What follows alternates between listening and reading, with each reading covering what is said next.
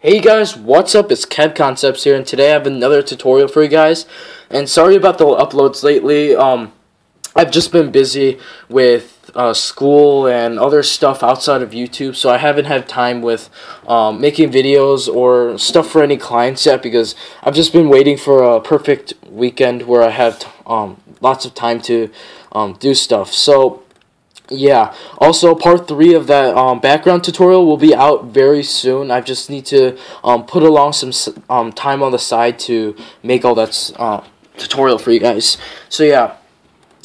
Also, if you guys are wondering why I'm making this simple tutorial of how to make a navigation bar, is because I'm trying to promote originality with graphic design, because nowadays there's so many packs out there that just give you all the stuff and then you just drag it into the design and just change it a little and boom, you've got the design, but there's no creativity or originality in it, especially originality. So yeah, so let's just get started with this, and yeah, let's jump into it. So right now I have a gray background right here, gray colored, and just create a new layer by pressing the new layer button. It's right next to the delete button on the bottom right here. So just make a new transparent layer and get your rounded rectangle tool, and we're going to pick solid white as the color, and we're just going to make a bar around like this. Let's just make the bar like that. It doesn't really matter how it looks, what size you make it. Let's just make it like that. That looks pretty good.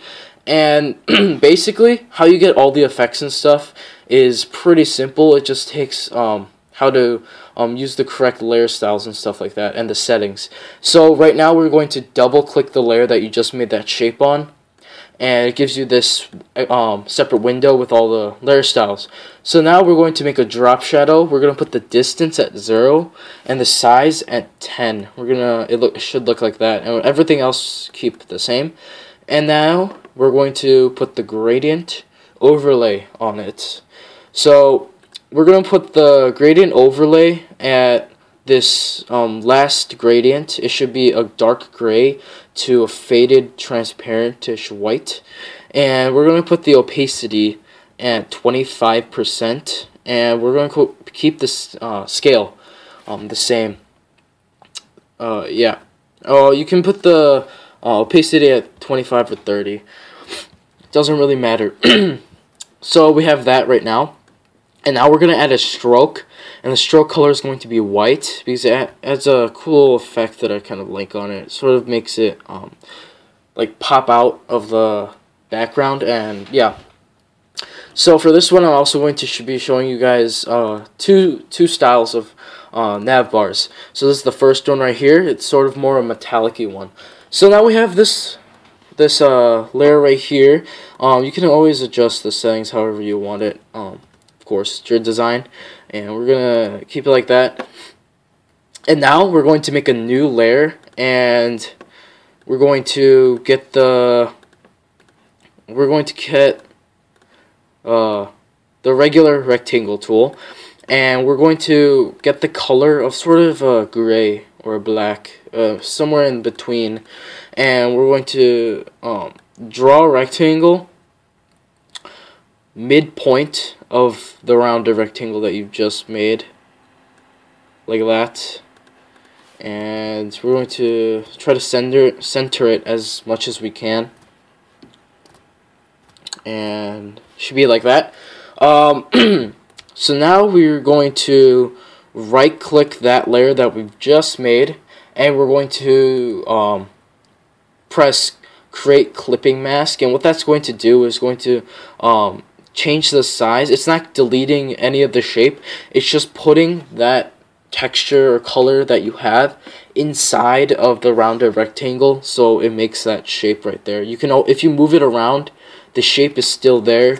So yeah, don't mess with that. So yeah. Alright, so now we're going to adjust this opacity. We're going to put the opacity at 25%, or however you guys really want it. And I think I'm just going to put it at 10 15, however you guys really want it. I'm going to keep it at 10. Alright. And now, just make sure everything is how you want it to look and stuff. And it should look fine. And if you guys want, you can always change the stroke size and all that stuff. I'm just adjusting it a little. There we go. I put the stroke at 75 opacity percentage. So it should look like this. Already we've got a cool looking nav bar right here. If you guys don't want to like mess around with that clipping mask, you can always just right click it and merge down. It makes everything one perfect shape. So now we've got it right there. And for the sake of this tutorial, I'm just going to copy down this nav bar. And it should copy down without the layer mask. It should copy down without the layer mask.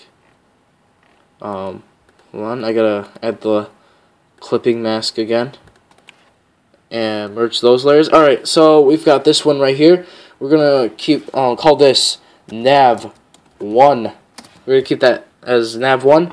And we've got this copy right here. We're just going to call it Nav 2. The second style. The second style is basically how you see it right now. We're just going to edit the gradient a little to make it a little stand out a little more. So we're going to double click the layer again to get the styles out. And we're going to put the opacity at, we're going to make it up a little to like 55 or 58. It should be at 50 right now, but we're going to put it up a little more just to make it more noticeable. And we're going to put the scale at 75. We're going to put the scale of the gradient at 75. So it should be like this. If you guys want to add a bevel and emboss, go for it. It adds like a little more pop to it, of course. Like that. Alright. So now we have that second nav bar style, and we're going to make a third one because I just came up with a third one that I really like actually. It's a little different. It's a little more different than the other one. So we're just going to copy that down. We're going to call this Nav 3. And we're going to double click it, and we're going to get rid of the stroke in this one, and we're going to lower the drop shadow to 10. Oh no, actually 15. I meant we're gonna lower the opacity of the drop shadow to around 50. And now we're going to change the gradient. We're gonna put it back to 50 with the opacity, and scale. Let's keep it at 75. Yeah. For this one, we're going to work with the Bevel and Emboss, so we're just going to click that. Right now, it kind of looks cheesy. It looks like sort of like something you would see in a cartoon thing when you were little. But yeah, we're going to change it so we can to make it more sharp. So we're going to put the depth at 1, and we're going to put the size at 0 or 1. I kind of like it at 0 because you can see the edge of it, and it just stands out more.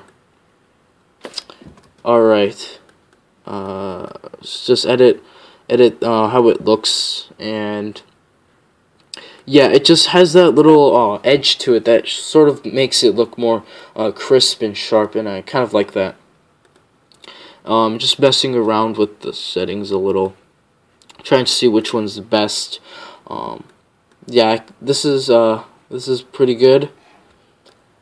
Right here, you can add a stroke if you want or not. It doesn't really matter. But yeah, so these are the three right here, the 3 navigation bars. And also, if you guys would like to add this thing, if you want, this one we're just going to get a gray, like a light gray, and we're going to make this size bigger than what we had, like this. And we're going to, if you zoom in a little, you can see it like this. We're going to make a shape behind it, so make sure the layer is behind this layer. You guys can always adjust the size and stuff like that. So we've got this right here. We're going to double click the layer, and we're going to add a stroke to this. Now this is a really cool effect, so we're going to make the stroke at a white color, and we're going to add the size to 1, but we're going to change the opacity to around 75 or 50%. So now we're going to add an inner shadow to it, and what this does, it adds a sort of like inner shadow. Yeah, so we're going to click that, and we're going to change the size to a 10, the size to 10, and the distance and all that, it's going to keep the same. You can change it to 10 or 15, doesn't matter. So it adds that sort of effect right there.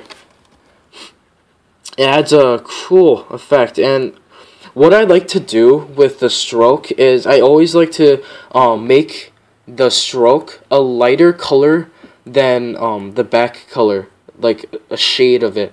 So what I'm trying to say, if it's a green, you change it to a sort of lighter green. If it's like the background, if it's a dark green, you make the stroke color a lighter, sort of slightly lighter green. It adds like a cool effect that I kind of link to it.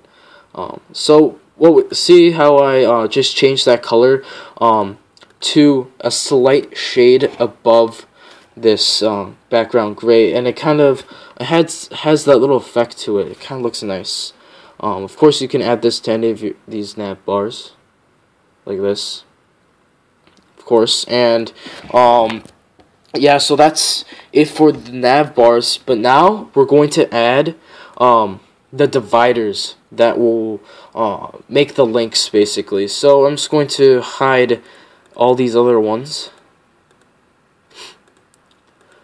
We're going to keep nav bar 1 and just work with that navigation bar. And what we're going to do is we're going to make the dividers that will divide the links for your bar, or something that you can use for the web design and stuff like that. So what we have here is the bar, and now we're going to get the line tool. So with the line tool, we're going to get a darkish gray, not too dark, but a dark gray, or a regular gray, whatever it is. And we're going to make the line the size of the bar, and hold shift while you're doing this. And we're going to make it the height of this bar. Let's make the line. And okay, so we've got that one line right there. We're going to make a new layer above it or below it, and we're going to add a lighter gray to it, sort of the gray that we have on the nav bar, but a little more lighter so it's noticeable. And zoom in a little, and I'm going to make it right next to it, guys, right next to the line that we've just made, and it adds this cool effect. Well, I'm just going to crop down the shape a little to make it the size like that. So as you can see, we've already made the indent. That simple, that fast. And we're just going to merge those two layers that we just created and call it line 1. Line 1. And we're going to do that. So if you guys have a fast way to copy these over, just hold Alt and like just copy it over like that.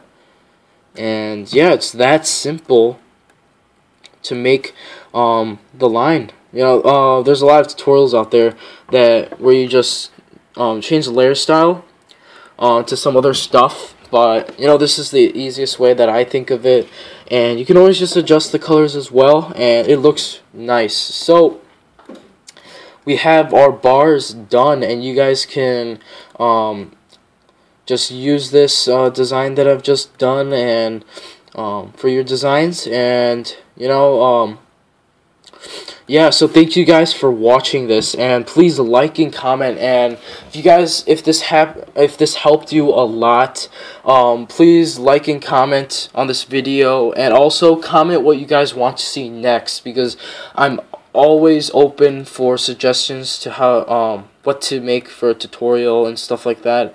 So yeah, that's where I get all my ideas for these tutorials, and I just want to help you guys as much as I can, and help grow this community as much as I can as well. So yeah, thank you guys for watching this tutorial, and also I wish you guys a great weekend and a great day. Peace.